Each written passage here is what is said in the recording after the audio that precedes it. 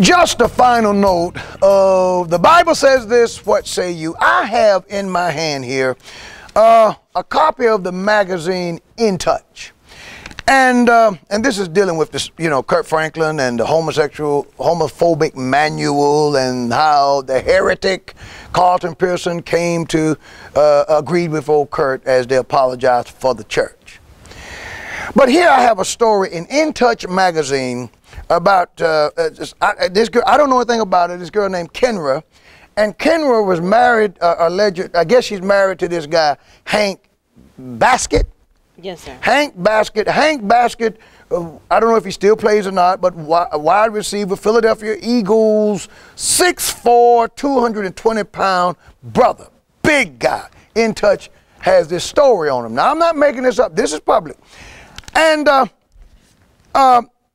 the little caption says this. Someone speaking for Kendra says, it's not just the humiliation of everyone knowing that Hank cheated, says the friend, but that it was with a transsexual. It makes Kendra sick.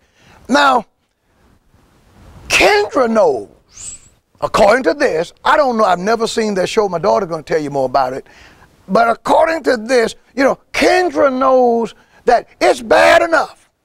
It's plenty bad for a husband to cheat on his wife.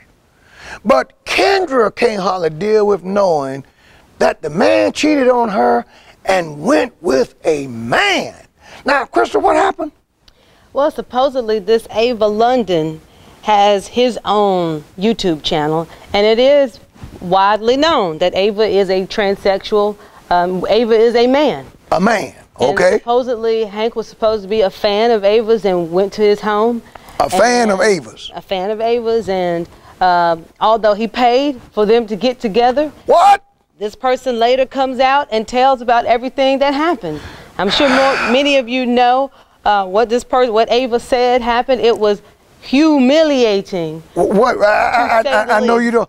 What did Ava say happened? I don't keep up with this, but my point is, it's amazing how the gospel singer and the gospel preacher, they're trying to make this homosexuality, the LGBTQ community seems normal, but here's a girl, she doesn't attend Upper Room, she's not influenced by Patrick Wooden at all, she's not Church of God in Christ, she's not a member of the Baptist church that I know of, she's not a conservative. If I would meet her, we probably don't agree on anything, but somehow you know, she knows that it's somehow worse, that her man got sexually turned on by a man. Now, Crystal, what happened? What did they do? I want the details.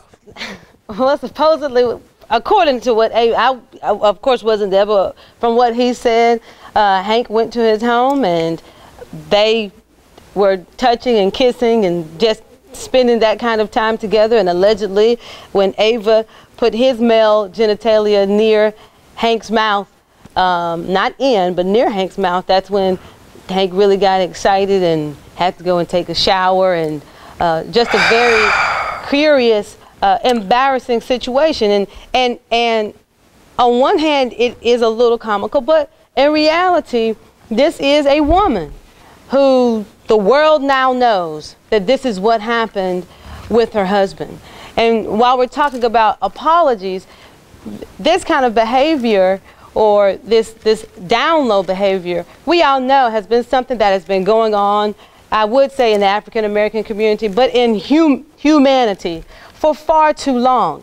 But it has become accepted and popular and expected in the black church. And I wish that someone would apologize to so many of the black women who are in the black church, who are attending churches. You are so right. They're single. They want to be married. They're looking for a husband. They are praying for a husband.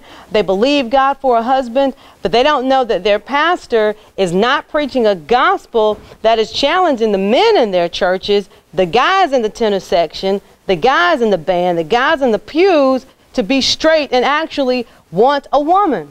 So many times they're attending churches and putting money into a system that is perpetrating the singleness and the loneliness that they are experiencing, because the men all around them many times do not want women, and it is tragic and it is embarrassing. And if you go to a lot of the churches and you see some of the culture, it has become something that women have settled with, of marrying feminine, effeminate young men, of marrying men with questionable past, of marrying men when sometimes they know and have received evidence that this young man is suspect, but because it has become tolerated in the church, she believes that she can deal with it. And whatever our pastors and our teachers and even our musical artists tolerate and allow to go on, that gives it a stamp of approval to say that it's okay, and it's not.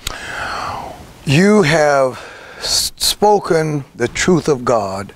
And my friends, we're wrapping this up. We're done. A guy named Hank would visit a guy named Ava. That's messed up. Hey, fellas. The Bible says this, Proverbs chapter 5, verse 15 and 16. Drink waters out of thine own cistern, and running waters out of thine own well. Let thy fountain be dispersed abroad in rivers, and rivers of waters in the streets. That is, count or talk about the wonderfulness of your marriage and enjoy your own wife. It goes on to say in verse 18, well, verse 17 and 18 says, let them be only thine own, and not strangers with thee. Have your own wife, and not a stranger. Let thy fountain be blessed, and rejoice with the wife of thy youth.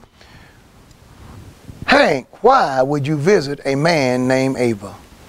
But God bless Kendra.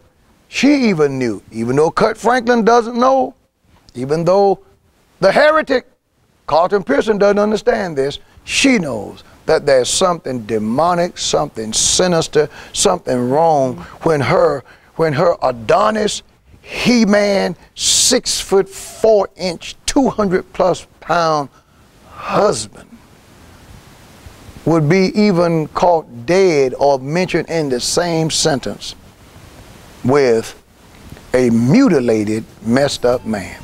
This is what the Bible says. What say you?